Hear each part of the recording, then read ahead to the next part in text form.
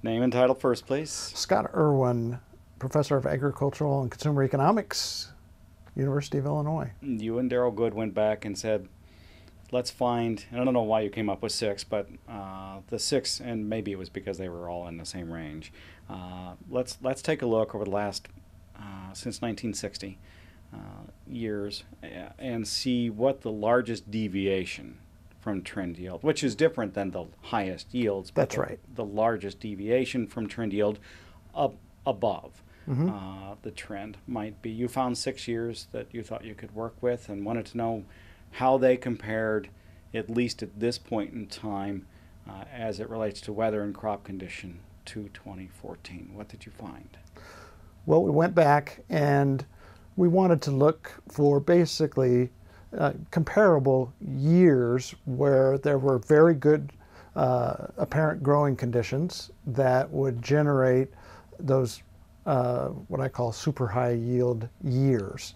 And so we thought that 5 was a reasonable target, and there was a little difference depending on whether you defined those deviations in bushel or percentage terms. So that's how we ended up with the 6 years that we did.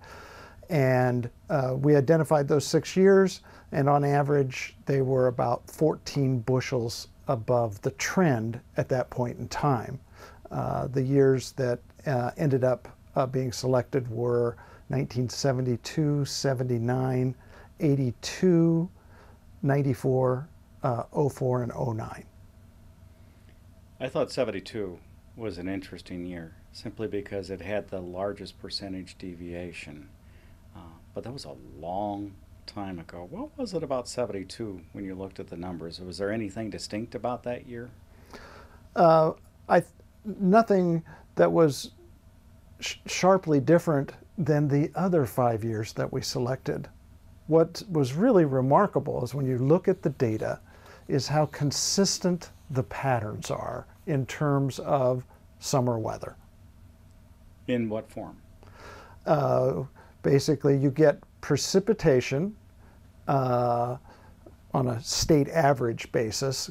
Of course, there's wide variation within a state, but on a state average basis, and we looked at Illinois, Indiana, and Iowa to represent the Corn Belt. And precipitation in June, July, and August, in those 6 really high-yielding years, with just 1 or 2 exceptions, was right in what we would think of as the optimal range for precipitation. So we can think of what would be the best possible summer you could think of for growing corn. Basically, it's an inch of rain a week. And that's pretty much what happened approximately in those 6 years. And so you got just the right amount of precipitation, and then you had considerably cooler than average summers, particularly in July and August, July being the silking and reproductive period, but also very importantly, it was cool in August, which meant that you were lengthening out the grain filling period. Was there much of a difference in how far along the crop might have been in any of those years at different times? So what stage it was in, when it was planted, when it silked? You know, that surprised us. We took a look at that, Todd, and you can find years like 2009, which was near record late planting in Illinois, yet we still had record high yields that year. And so you saw anything from very late to very early, that it was more dependent on what actually happened in those key 3 summer months. Okay, so cooler than normal temperatures, which we have. An inch of rain a week. We'll see how that goes for the rest of the season. But I did read that normal to slightly above normal precipitation through the time frame. Right. That's the one point where this year, 2014, seems to deviate from those 6 years, because there is a large part of the Midwest, in Iowa, Minnesota in particular, parts of Illinois across the upper northern part of the state, and in Indiana in the northern part, which have had more rainfall than usual. Exactly, and not just a bit more than normal, truly extreme amounts.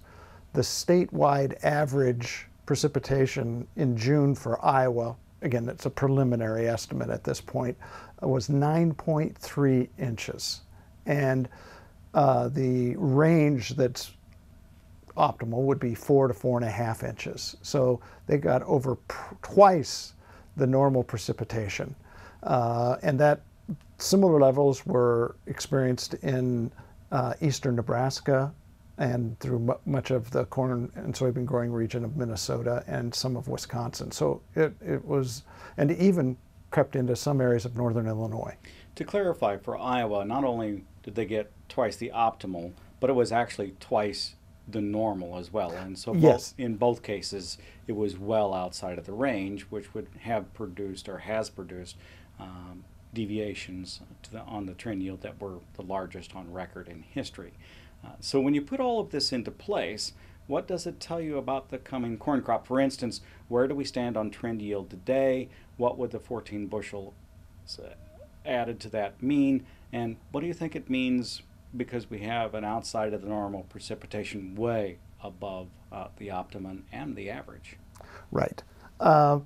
We compute that if you just take the 14 bushel deviation in the 6 previous years added on to the trend, unconditional trend that we compute, which is about 159.5, you get a 173.6 U.S. average yield. So that's, if you got the weather that was closely following the pattern in those other 6 high-yielding years, that's what you would expect. But the weather so far, as we just discussed, has not followed the script precisely in all areas. And then that's the key that you see when you look at the weather in these 6 years. It's just kind of remarkable how good it is everywhere. And that's what it takes to kind of have those perfect growing seasons. And what we don't know, what we do know is that in the last 5 decades, we've never had one of those super high yielding U.S. average yields when you had such extreme precipitation in June. Now, that doesn't mean it can't happen, but it would be unprecedented. And it doesn't matter which of the 3 I states is out of the norm. Is that what I gathered from the information? That's right. But particularly, Iowa and Illinois are always key bellwethers for the U.S. National average corn yield. And undoubtedly, Illinois looks great. And the cool weather that we have been experiencing in July looks like we will for at least the next couple weeks. Everything, is coming up aces for Illinois so far. And there's certainly, obviously, areas in Iowa where that's true as well. But agronomists, point out that under such extreme precipitation conditions, there could be questions about root development in the crops, denitrification for corn, and those may not really be fully apparent until much later in the season. One final question.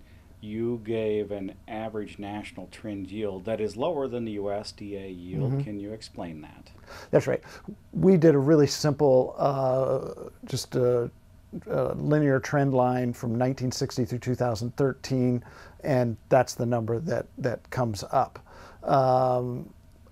My own personal estimate, if you ask me what I really think the trend is probably closer to 163 to 163 and a half. And that's a result of technical details of how you estimate trend. You can get slightly different answers if you use a full crop weather model as compared to just a simple linear trend. It also depends on the sample period that you use to estimate your trend.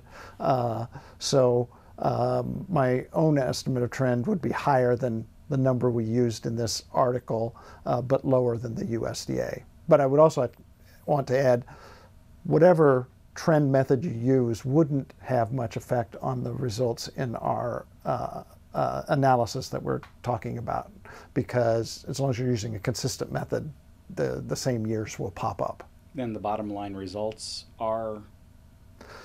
That the weather in June was a wild card for the corn yield in the Western Corn Belt. I would say it's not a foregone conclusion at this point that we'll have a low to mid 170s U.S. average yield. There are some real question marks about weather in key growing areas, so we'll have to see. Thanks so much. My pleasure.